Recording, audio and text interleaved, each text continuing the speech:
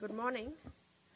Our speaker today at Grand Rounds is Dr. Douglas Lee, who has been with us for the past 4 years, is an assistant clinical professor of pediatrics, and serves as the clinical director for the Division of Pediatric Pulmonology, associate director of the Cystic Fibrosis Center here, and the Home Mechanical Ventilation Program.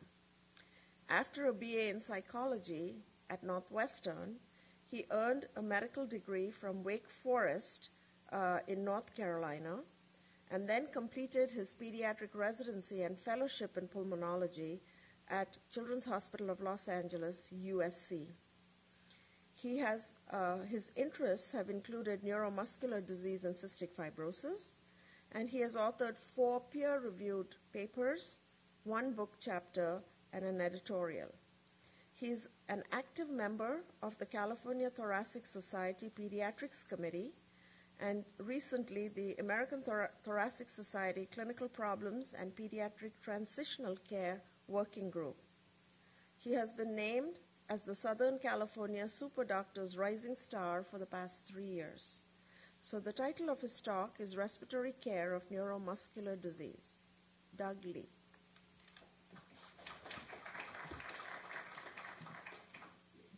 Thank you for the kind introduction, and thank you for inviting me to give this talk. So what I'm talking about today is respiratory care of neuromuscular disease. As Dr. Vasquez said, it's one of my interests and an emerging population, which I see a lot of changes in the treatments recently. I have no relevant financial disclosures. So the topics I'm going to cover today, first, are the relationship between neuromuscular disease and respiratory disease. Then we're going to talk about each muscle group within the respiratory system and how each dysfunction has an effect on the respiratory system. Lastly, how to identify and treat this dysfunction within the system. So what is neuromuscular disease? So it encompasses many diseases, some common, such as Duchenne's muscular dystrophy, spinal muscular atrophy. But for the purposes of this talk, I want you to expand your thinking and think of anyone with any sort of neuromuscular weakness. Such common diseases as cerebral palsy would fit under this. So just think very broadly for the purposes of this talk. So why is it important? So it has a pretty reasonable prevalence among pediatrics, but does account for a very large proportion of hospitalizations. About 10% of neuromuscular pediatric hospitalizations are due in some part to neuromuscular disease. Main reasons being major surgery and respiratory admissions. And the fact is, a lot of these actually are recurrent admissions due to one of those 2 reasons. So what's the normal course of neuromuscular disease? So it's a whole spectrum, like I said, but if you want to take a look at one disease in particular, it's spinal muscular atrophy. This is the most severe case, and a case I'm going to highlight some outcomes later with. So typically with SMA1, you'll present with very diffuse, very severe weakness initially. The main thing to note is that the main cause of morbidity and mortality is respiratory, both with SMA and also with neuromuscular disease in general. And untreated, it has a very severe and very early mortality, unfortunately. So what is the cause of this respiratory disease? So this is how I like to think of things. The respiratory disease cascade in neuromuscular disease. So it starts all with an initial insult, and this initial insult is respiratory muscle weakness. Keep in mind here, I'm not saying lung disease, because a lot of these patients don't present initially with lung disease. It's really the supportive structures around the lung and not the lung itself that has the issue with neuromuscular disease. And untreated, unchecked, you'll end up with intermediate pathologies. So these include impaired secretion clearance, recurrent atelectasis, recurrent infection, and aspiration. So these are kind of intermediate stepping stones that will eventually lead to certain clinical outcomes, a lot of which are irreversible. These include chronic respiratory failure, chronic lung disease, and restrictive lung disease. So you can see it starts with an initial insult and then multiple pathologies immediately before you end up with actual lung disease in the end. So now I'm going to take a look at each respiratory group that's involved in the whole respiratory system. So there's many groups that are involved, and what you see as far as a respiratory pathology and outcome is directly related to the muscle group that's affected. For the purpose of this talk, I'm going to look at each muscle group as how it fits in the respiratory system and group it that way. So the major muscle groups I'm going to talk about are the bulbar muscles, the airway muscles, the diaphragm, intercostal muscles, abdominal muscles, and truncal muscles. So we're going to take a look at each muscle group, its actual function within the respiratory system, and what happens when you have its dysfunction. So the first muscle group I'm going to talk about is what I think of as the major muscles of breathing. So diaphragm, chest wall, and abdominal muscles. And within the muscles of breathing, it's important to have a second denotation from inspiratory and expiratory muscles. Talking first about expiratory muscles, those are needed specifically for coughing and active expiration. Typically, expiration is passive, so it's the recoil of the chest wall that causes expiration during times of calm breathing. But if you're ill, increased work of breathing, or you need to cough, those are the times that you'll use these muscles. So what's necessary is that typically the abdominal muscles and the chest wall. So abdominal muscles will contract and create this positive pressure, and the chest wall will also contract, forcing the air out. So this is what creates the positive intrathoracic pressure within the chest. So without it, you'll have impaired secretion clearance and mucus plugging. This is a picture from a bronchoscopy which shows an airway which is full of mucus. And you can tell it's so plugged that this patient would probably need a procedure such as bronchoscopy to remove this mucus.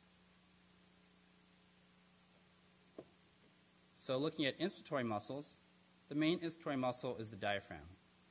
But keep in mind you also need the chest wall muscles to contract and also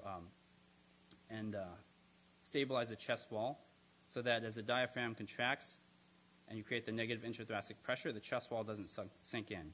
So there's a few muscles that are necessary for inspiration. Without it, you'll have atelectasis and lung collapse. What you'll see on the right is a partial atelectasis of the right lung, and on the left, a full atelectasis. And keep in mind this, I did separate inspiratory and expiratory muscles, but a lot of times you'll have both muscle groups be affected, and you'll have both the mucus plugging and the atelectasis at the same time. The next muscle group we'll talk about is the truncal muscles. So these are the muscles necessary to maintain an erect spine, typically known as the erector spinae. And these are necessary to prevent scoliosis and restrictive lung disease. In this patient's young here, you can see the scoliosis is pretty mild, but a lot of patients with neuromuscular disease have progressive scoliosis that only worsens with time. And the restrictive lung disease comes along from the compression of one side of the lung, as you can see as the atelectasis worsens, or as the scoliosis worsens.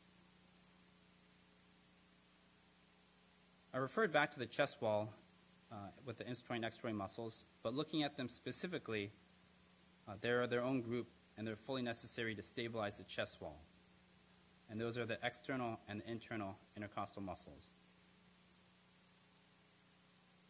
If you don't have a stable chest wall, you end up with two pathologies typically that you'll see with neuromuscular disease. These are pectus excavatum and the bell-shaped chest deformity. So the pectus excavatum you'll see on the left typically is a cosmetic disorder more without actually causing much lung disease. However, in patients who's very severe, it can cause an impact in the lung volumes. And that is caused by an imbalance in the forces. So if you have a stronger diaphragm than chest wall, as diaphragm contracts, you're going to create this negative intrathoracic pressure which will suck in the chest wall. Over time, it'll cave in the chest wall and also create this bell-shaped chest deformity on the right, which is a radiographic finding with neuromuscular disease, where the ribs are actually pulled down.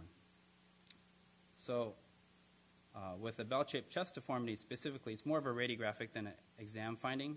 But if you see this shape, then you should at least have some suspicion for neuromuscular disease. There have been very mild cases where the first suspicion of neuromuscular disease was with an X-ray that was done for another purpose and showed this abnormal chest shape. So keep in mind both of those are due to an imbalance in the forces. Moving up, so we're going to look at the upper airway musculature. So the upper airway is stented open by many, many different muscles. And those muscles typically relax during sleep, and their tone is necessary to maintain patency. Without it, you are at risk typically for sleep-disordered breathing, which for the purposes of this talk will involve more obstructions and sleep hypoventilation or hypoxemia. There are some neuromuscular patients who also have some central apneas, but typically for the purpose of this talk, we're just going to talk about the obstructive processes. And whereas the prevalence in healthy children is about 5%, there's some studies that have quoted up to 10 times that prevalence in neuromuscular disease. So very, very, very prevalent. Related to the upper airway are the bulbar muscles, which are the muscles required for control of the oral contents. And without it, and without good strength, without good coordination, you're at risk for pulmonary aspiration, another one of our intermediate pathologies. And not directly related, but still important to the respiratory system, is the function of the GI tract, which the lower esophageal sphincter, the esophagus, anything that causes motility and prevents reflux. So if you have weakness of this, you're definitely at risk for reflux, which in turn puts you at risk for aspiration and lung disease. So to summarize the major muscle groups, so the bulbar muscles control the oral motor function. The airway muscles control patency. The diaphragm is necessary for inspiration. Intercostal muscles are necessary for chest wall stabilization. Abdominal muscles for cough. Truncal muscles for spinal alignment.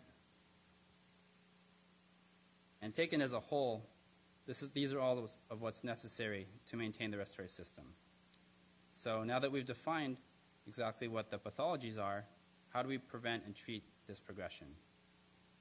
So taking things back to our respiratory disease cascade, our goal is to both prevent the respiratory pathologies from happening and slow the eventual outcomes of actual lung disease. So to treat this, I'm going to draw on American Thoracic Society statement. So this is our national society, and they have very clear clinical guidelines on how to treat certain diseases, such as Duchenne's muscular dystrophy. I chose Duchenne's because it has the most clear guidelines out of the whole group that are evidence-based and do have clinical expert consensus on. So what I'd like to do is look at these guidelines and expand them to see how we can use it to treat other diseases who don't necessarily have these very clear clinical guidelines. So they identify 3 pillars of treating neuromuscular disease, or Duchenne's muscular dystrophy in particular.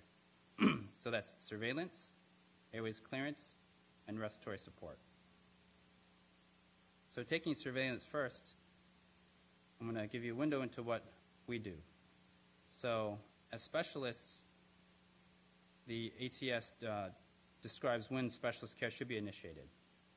So they say to avoid a crisis model of care, the committee recommended an early age or pre-symptomatic consultation with the specialist and regular screening with respiratory function.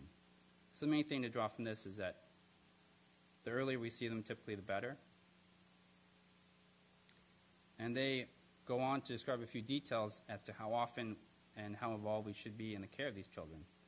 So they recommend twice annual visits with the specialist.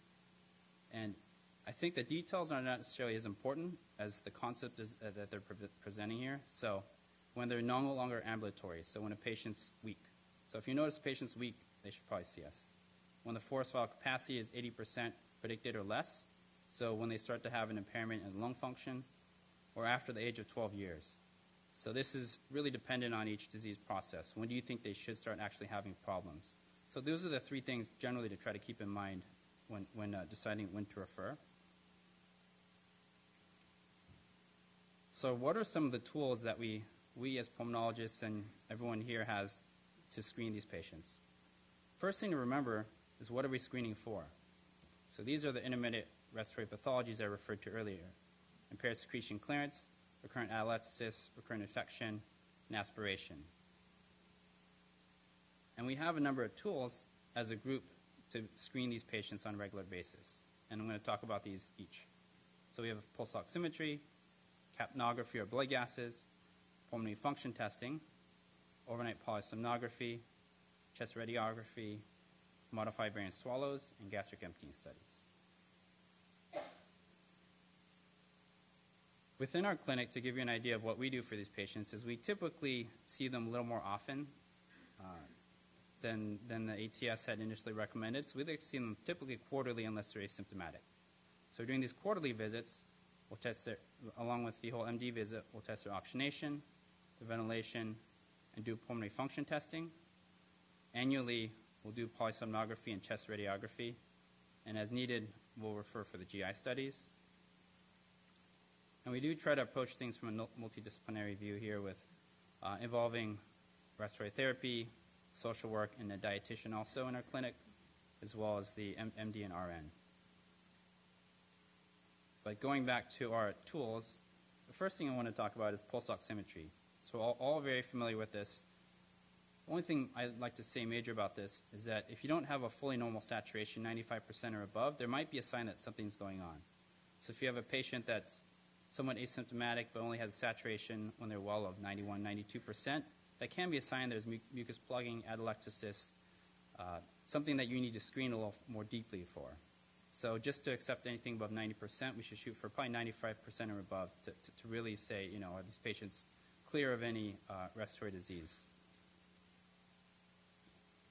As pulmonologists, we also look at ventilation as well as oxygenation. So measuring the CO2 can be done in a few ways.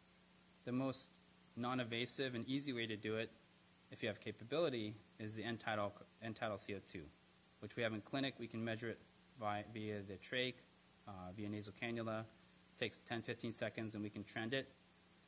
And that's a reasonable screen. If you get a good end exhalation sample, that it should be a pretty good sample of the alveolar gas. So we don't typically do blood gases regularly unless we think it's indicated, but we do screen them regularly for problems with ventilation. One of the cruxes of our screening is pulmonary function testing. And keep in mind, this is something that anyone can order. There's a pulmonary function lab as well as we do the spirometry in our clinic, but there's a pretty big difference in what's actually done, and those are one of the things I'm going to outline here. So a full pulmonary function test is one you order from the lab, and this includes the lung volumes, the spirometry, the maximum inspiratory, maximum expiratory pressure, and the diffusing capacity of carbon monoxide. This is a full test. You'll order in Care Connect, you'll get it done through the lab, and you'll get the results directly. We do a portion of this in our clinic at every visit, as long as the kids are of age, and that's the spirometry. Those are the force maneuvers that we're familiar with. So what might you see with a full pulmonary function testing? So there's a few things. So if you're looking at the lung volumes, the first thing you'll see is restrictive lung disease. And this is defined as a total lung capacity less than 80% predicted. Think of these as small lungs. So lungs are either small because they're compressed or because there's some developmental issue with the child. So typically with neuromuscular disease, it's more of a compression issue. And you'll also see a hyperinflation, which is defined as residual volume greater than 120% predicted, which is a sign basically that the air can't be fully exhaled from the lung. So this is typically important because what you want to do is risk stratify these patients. So the patients that have restrictive lung disease are at higher risk for having issues with anesthesia, with prolonged extubation. They'll have more issues with recurrent infection. So these are the patients that you need to keep an eye on a little more closely if you notice that their lungs themselves are small. Looking specifically at spirometry, so this is the test we do to check for asthma, for obstruction, as well as issues with the vital capacity. So typically they will have an issue with a diminished forced vital capacity, which I think of as a usable portion of the lung, but they typically don't have obstructive disease unless they have asthma or some issue on top of that. And that's why you might see a decreased FEV1 because small lungs will give you small flows no matter what. But if you correct for the size of the lungs, that typically you won't see obstruction unless there's some other disease on top of that. So another source that we look at is the respiratory muscle strength. So we look at the maximum inspiratory and maximum expiratory pressure. So this is important because this will give us a sign of how strong the respiratory muscles are and the ability to cough. The actual best test to see if you can clear your secretions is a peak cough flow or cough peak flow, but we don't do that here. So the closest thing you can get is a maximum expiratory pressure, where you're basically blowing out as hard as you can. And this will give you a somewhat indirect sense of how well they're able to cough out and clear their secretions. So another test that we do is overnight polysomnography, which if children are going to develop hypoxemia or hypoventilation, they're likely going to develop it first during sleep due to the fact that that's when their respiratory muscles are the most relaxed. A lot of the muscles are paralyzed, especially during REM sleep, and their control from the brain is not as strong. So if you're going to develop hypoxemia, you'll first probably develop it during sleep. So that's why we focus specifically on sleep for these patients. So the overnight sleep study here, it can be ordered by anyone. If you have questions about the types to order, you can always ask us. But it does require parents to come overnight, sleep with their child. But also, none of the tests, none of what they do is invasive. There's just a lot of leads that are placed on them and a lot of sensors, but nothing that's invasive. It's something I always tell parents. And we typically obtain these annually unless there's an actual problem. And we do have a new sleep specialist here, Dr. Iqbal Rashid, for those who haven't met him. And he's reading all of our sleep studies now. The chest X-ray itself is a very good screening tool because there's a lot of different pathologies that you might see specifically on the X-ray. So scoliosis, atelectasis, mucus plugging. You can look at the chest shape or volume, or look for the development of chronic infiltrates, which can be a sign of chronic lung disease. So for instance, you'll have some atelectasis in the upper right-hand corner. You'll have this bell-shaped chest deformity in the bottom right, and a small lung volume here with some likely chronic infiltrates in the lower left. So this is a sign that there is actually some respiratory pathology happening. So moving on from surveillance, I'm going to talk about the next two pillars of the respiratory care of neuromuscular disease. Those are airways clearance and support for breathing. So what are our goals for the respiratory treatments? First, we want to partially replace the lost intrinsic function. And I say partially because none of what we do is as good as what the body could do on its own. So the best we get to try to do is support things and partially replace it. Try to mitigate the loss of lung function, a process that will probably happen slowly over time anyway.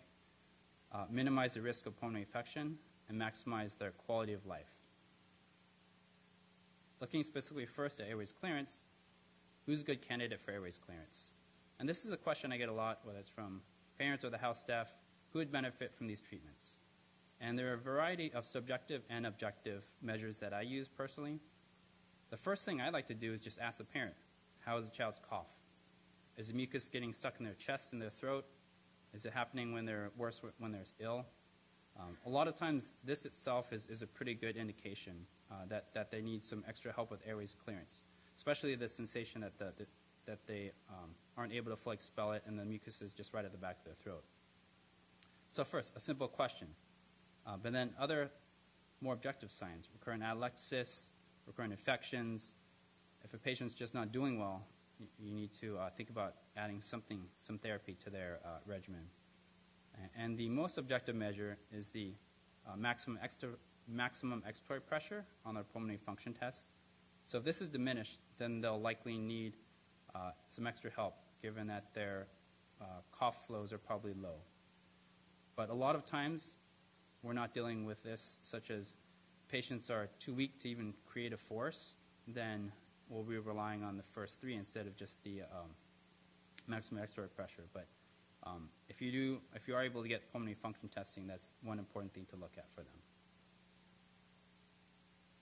So what are the various airways clearance techniques that we can order inpatient and outpatient for our children? So I've listed 4 here. I wrote reviews for 3 of these as position papers for the California Thoracic Society, from which I'm basing some of this data on. But the general thing to note is there's actually not a whole lot of evidence for all these therapies, usually smaller studies, but that's changing over time, and we're starting to use emerging therapies. But the four therapies are albuterol manual chest PT, which is our most basic therapy, mechanical insufflation exsufflation, otherwise known as cough assist, high-frequency chest compression, and intrapulmonary percussive ventilation. So looking at the mechanical insufflation exsufflation, here's an example of one device. There's many types of devices. Here's just one just so you are familiar with what it looks like. So what it does is cycle positive and negative pressure. So there's insufflation and exsufflation. And what this does is simulate a cough. And theoretically what it does is bring the mucus from the large airways out. And the data to support this is pretty strong, and it is pretty standard of care for anyone with neuromuscular disease. And it has been shown to improve long-term gas exchange and maintain long-term vital capacity. Some practical aspects of it. So it can be administered via the face mask, via the mouthpiece, or tracheostomy. It's not uncomfortable, but it's not completely comfortable, but it's a fairly well-tolerated therapy, something I've tried myself, and it just feels a little strange, but doesn't cause pain typically. What we'll prescribe typically is 5 cycles twice a day and more when they're ill. And what you do is set an insufflation and exhalation pressure. So the blowing and sucking pressure. Anywhere from 20 to 40 is usually the range that we shoot for. So if you're a little less than that and the patient's inpatient, unless they're really young, they probably aren't getting enough pressure. So I'd shoot for typically at least a pressure of 20. And if you want to know what it feels like, you can either hold your hand up to the mask as the therapy is going, or you can try it yourself. But it's, like I said, not a fully uncomfortable therapy. It can be used inpatient and outpatient. So high-frequency chest compression. There's many different types of devices, like I said, are similar to cough assist, and this is just one of them. We're a lot of times more familiar with this with the cystic fibrosis population, but there is data that shows that it can help other populations outside of that. So it's the vibrating vest that we're familiar with in the hospital typically. And what it does is create this differential air velocities which shear the mucus off of the wall. And theoretically, whereas the cough assist will move the mucus from the large airways out, this will move mucus from the small airways to the large airways. So mechanistically, they work a little differently. And evidence supports a reduction in hospitalization rates. And once I get into these next couple of therapies, including this, these therapies are quite expensive, so it's important to keep in mind. Not every patient qualifies for them, and this is where we look specifically at what the data shows. So if a patient's having recurrent hospitalizations, then they might benefit from this therapy. So that's the way I think about it. Because a unit is about $15,000 here. So typically it's used for children aged 2 and up because the vibration we don't want to cause for young children issues within their brain. But it can be used a little bit younger than 2. The normal cycle is 20 minutes a few times a day and more when they're ill. And what you do is set up pressure and frequency. It really depends on the type of chest vest that you use, but there's different frequencies and pressures that are recommended based on the age. So that's something that the respiratory therapist can help you out with, especially if you're ordering it inpatient. Another therapy we're going to talk about is intrapulmonary percussive ventilation. So there's 2 examples of it here. And this probably has more utility, at least initially, inpatient than outpatient, but we are seeing more outpatient usage of this. So this is a device that uses high-frequency oscillation to basically use pulsatile gas to blow the mucus off of the walls. And evidence does support decreased antibiotic usage and treatment of atelectasis. And personally, I've used this for patients as outpatient who have had recurrent atelectasis with pretty good effect. And that's chronically, but also it can be used on an inpatient level for acute atelectasis. Some practical considerations. So it can be administered via a mask, a mouthpiece, the tracheostomy, or in line with mechanical ventilation. So this is a good advantage for patients who are chronically vent dependent, who are unable to come off the vent at all. It's also typically provided with a respiratory treatment. So you can give a few things at the same time here. And you set a rate and a driving pressure with this. Once again, the respiratory therapists are the most experienced at actually setting these for us. At UCLA, the MetaNeb is a system that we use quite commonly. So this involves the IPV, the one I just mentioned, but also adds another therapy, the positive expiratory pressure.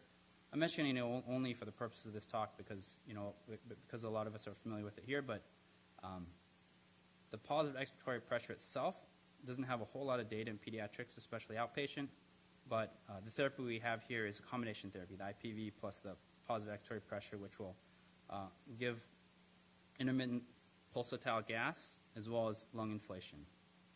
So that's what's available inpatient.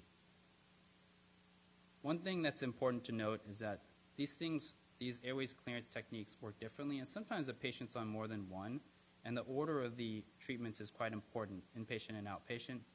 So mechanistically, what you want to first do is bring the mucus from the small airways to the large airways, and then move it out after that. So that would involve IPV and or HFCC vest first, followed by insufflation, exsufflation. Occasionally, they'll need some oral suctioning in the end, but that's how you move the mucus from the deep airways step by step out. So changing gears, we're going to move from airways clearance to respiratory support, which is the last pillar of the ATS. So our goals are to increase gas exchange, prevent or treat respiratory failure, improve sleep quality, enhance the functional status of patients, and prolong their survival. In order of escalating therapies, the four that we typically use are oxygen, non-invasive ventilation, which is our newest, most emerging group, the tracheostomy, and then tracheostomy with mechanical ventilation. So oxygen is our most basic therapy. We can provide it via the nasal cannula, among other things. And the indication is day or nighttime hypoxemia. So simple hypoxemia, we can treat them with oxygen itself. If we want to evaluate them during wakefulness, we'll just get a pulse ox when they're awake in clinic, versus if we need a test during sleep, we'll go straight for the overnight polysomnogram. If that doesn't solve things, or if there's hypoxemia as well as hypoventilation, then we need to go straight for non-invasive ventilation. So this is the BiPAP or CPAP. And it's positive pressure delivered via mask, many different types of masks available. It can have an improvement in the chest wall deformity, or it can cause an improvement long-term in the chest wall deformity in some of these patients. And it might have some benefit in long-term lung function. The way it can be used, so typically we like to use it only overnight, but it can be used around the clock if you're using it for comfort care. And the first time that people might be exposed to this is post-operatively. So taking it back to lung function and risk stratification. So say a patient has a diminished vital capacity or a diminished lung capacity. If we're sending them to surgery, we might suggest that they be extubated to BiPAP afterwards to assist with their transition to normal breathing. So some practical points about this. So typically we use nasal masks only in these patients. This is secondary to the fact that they're weak to start with. So if they have emesis and they need to take off the mask, a lot of times they're unable to, or they're too weak to. So we'll use a nasal mask to decrease the risk of aspiration, especially if they have a emesis event. Initial patient size changes with time. As we start to use more and more, we're using it on smaller patients. So this is a moving target. When we use settings, we'll typically use it more for fully ventilating a patient versus with CPAP, we'll just be stenting open the upper airway. This is something we use to almost replace a ventilator and breathe for the patient. So that means setting with a backup rate as well as higher pressures to be able to fully ventilate the patient. Long-term risks of using this are aspiration. We try to mitigate that. Mid-face hypoplasia is the one problem that gives people hesitation in using this in very young patients, is that eventually over time, just the pressure from the mask and the developing face will cause hypoplasia in that area. So that's probably the one thing that's holding people back in that area. So if hypoxemia or hypoventilation are not fully treated with the non-invasive ventilation, we'll need to move the tracheostomy.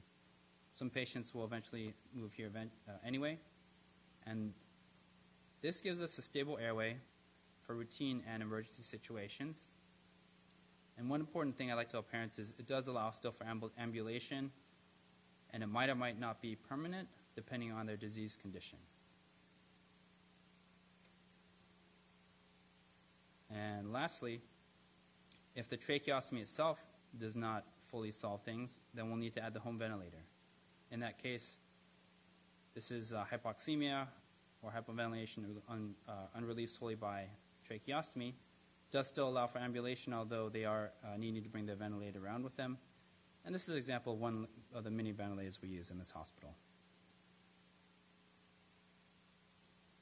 So to review, so this is the respiratory disease cascade, starting with an initial insult, ending up with intermediate respiratory pathologies, and ending with clinical outcomes. So we have all these therapies, all this surveillance. How do we actually make a difference with these patients? So this is a study done in the Journal of Neurology in 2007, which shows a Kaplan-Meier curve. And there's two groups of patients here. So first, there's a solid line, which is patients born 1980 to 1994. So think of these as the patients who are treated with techniques from an earlier era versus those with a dashed line, which is 1995 to 2006. So this is the more recent patients. So this is a Kaplan-Meier curve of survival along the y-axis and age along the x-axis. So I'd like to take age 50 months as an example. So with age 50 months, the cumulative survival was 25 to 30% versus age 50 months now is 65 to 70%.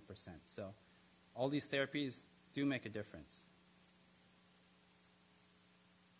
And what is actually making the most difference? So when you look at the differences in how the populations were treated, there were three significant differences that they found. The first was ventilation for more than 16 hours a day. So that speaks to the third pillar of the ATS in neuromuscular disease, which is respiratory support. Usage of mechanical insufflation, exsufflation, which is second pillar, airways clearance, and the gastrostomy tube for feeding, presumably because they're finding aspiration. So to summarize, the major source of morbidity and mortality in neuromuscular disease is respiratory.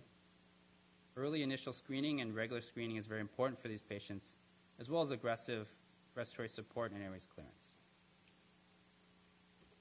So here's my references.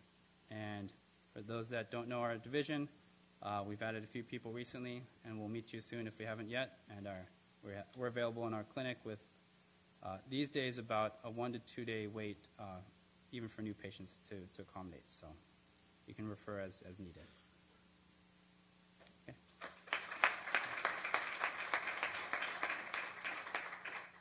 Questions? Yes.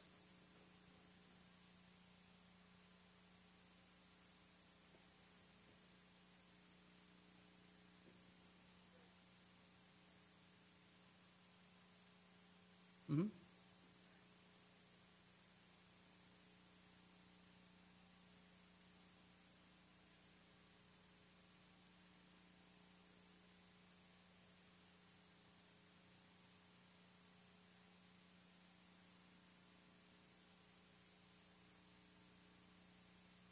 Yes. So the question was, with the various airways clearance techniques, is there a risk for barotrauma and pneumothorax?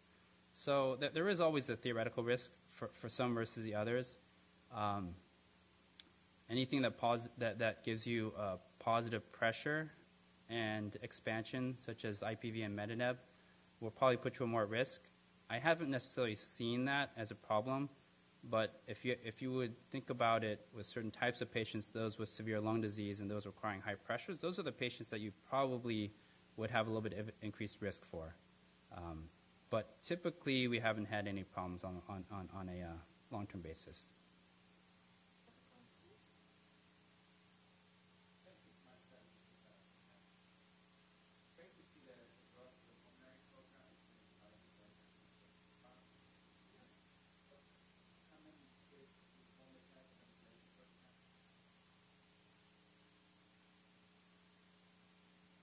So let me think. So the question was, what is our home vent population here?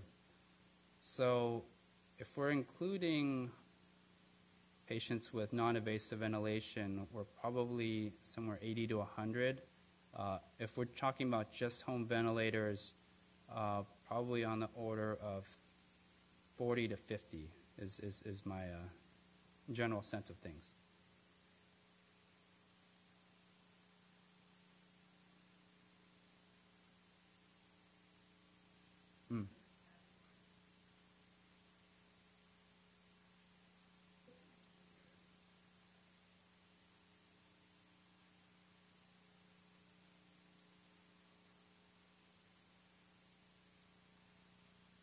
Definitely. So the question was, for patients with spasticity, what are the appropriate airways clearance? I think that's a great question because that's really the big question everyone's asking, because that's the biggest group we have, bigger than Duchenne's, bigger than SMA, is this huge population of patients. And that's where I think of, we have to fall back on what the evidence shows. So number one, for those patients, the cough assist, I think, is the first one, especially if you're eliciting the history of the mucus being stuck in their throat. I mention that because it's pretty widely available. It's a therapy that can be done that's very quick to do. It's not very, very expensive. I'd start with that. And if you have recurrent hospitalizations, you can think of other things. So recurrent hospitalizations, you think more of the vest. If they're having recurrent atelectasis, then we think about adding IPV or another therapy like that. So basic therapy, I'd say cough assist, and if there's other specific indications, then we can add on the more escalated therapies. But that's a great question, because otherwise, we don't necessarily want to prescribe every single therapy for every patient. That'd be too much of a burden for our system. Does that answer your question? Yes. Thank you. Great talk. But a lot of these kids with acute sleep apnea, we end up traching them because we're afraid of putting any out in the space. Same thing to the point that we can just traching all the whole. Yeah. So the question was, for patients with skeletal dysplasia, is there anything we can do to delay tracheing them besides using the BiPAP masks? So really, there's not a whole lot as far as respiratory support, unfortunately. Really, the bridge or the intermediate therapy that we're trying to use more is the BiPAP or CPAP, which unfortunately does require a pretty tight fit of the mask if you're actually going to use it in a safe manner. So those patients, there is not a whole lot, unfortunately.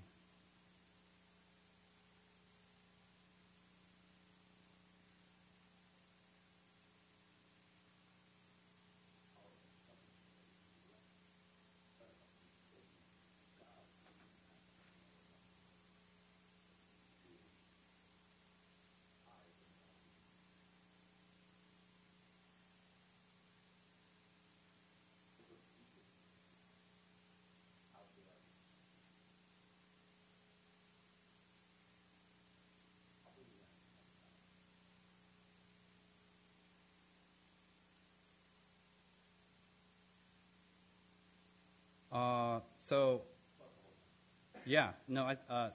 the comment is, Dr. Weiss's experience is about 10,000 children meet this criteria. That sounds about right. That it's kind of a soft criteria, in that anyone with, so for purposes of this talk, anyone with any muscle weakness can fit into this. So, it depends how narrowly you want to define it. But for those who are likely clinically affected, it's probably at least that. I would agree with that.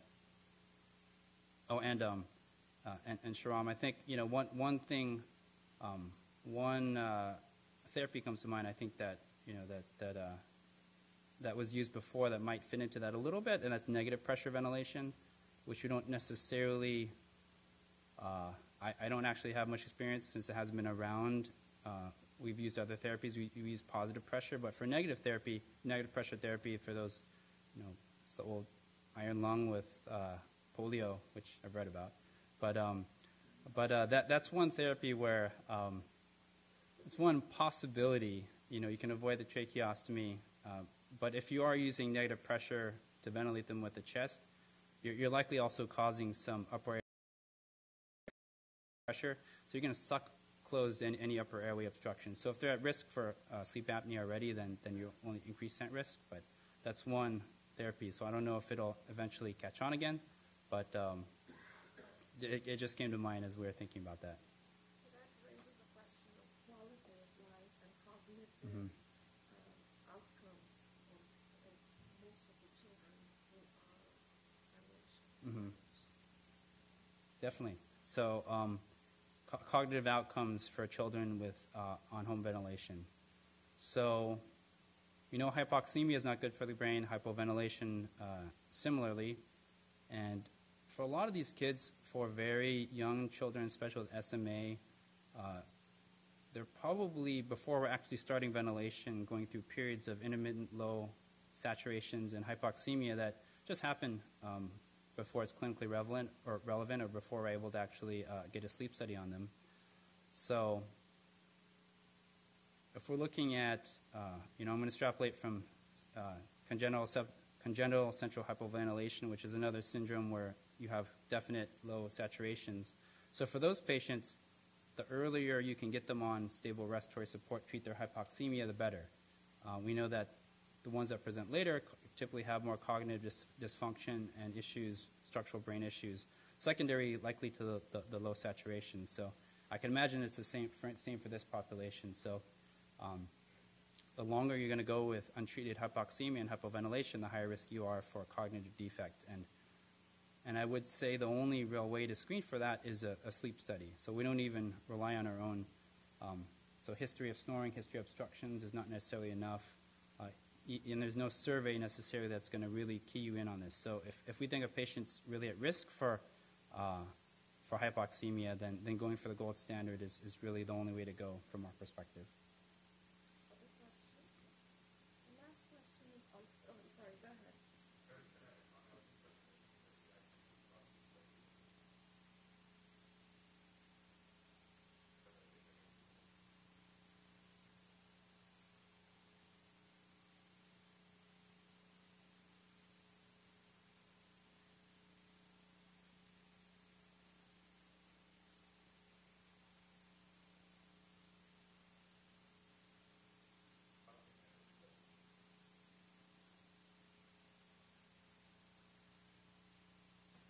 Yeah. So Dr. Kelly mentioned, from the ICU's perspective, that given the high cost and the inability to obtain all the therapies for different patients, especially in remote areas, that we'll try to be mindful of that and as we order their therapies. And I think to speak to that, part of what my goal was when I wrote the position papers for the CTS was to try to standardize when some of these therapies are necessary, because CCS and Mattel and other insurance companies will not necessarily be. So there's so little data that it's easy for them to deny therapies. But if there's a position paper that say, at least in this case, in these special cases, it's necessary that it should be written for. And I think, referring to those papers, I think, should be helpful. And it's something that CCS had asked of us to try to clarify when these therapies are actually necessary.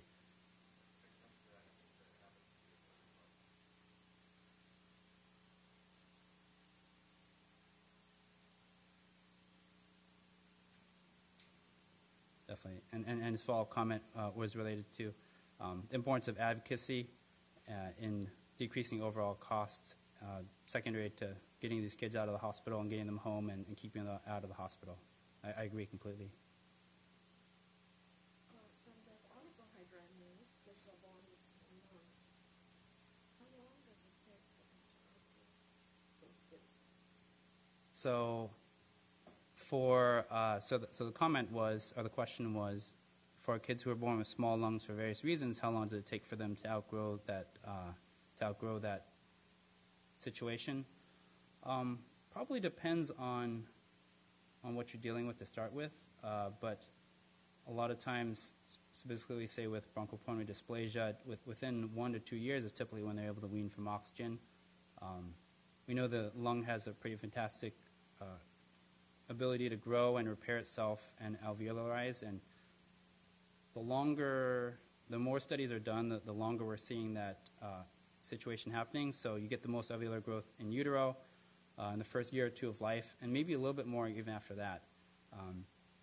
So given that, that it's a pretty steep trajectory, that usually they grow out fairly quickly within 1 to 2 years, as long as it's not a disorder where their chest wall itself is not growing. Other questions? Thank you so much. Thank you.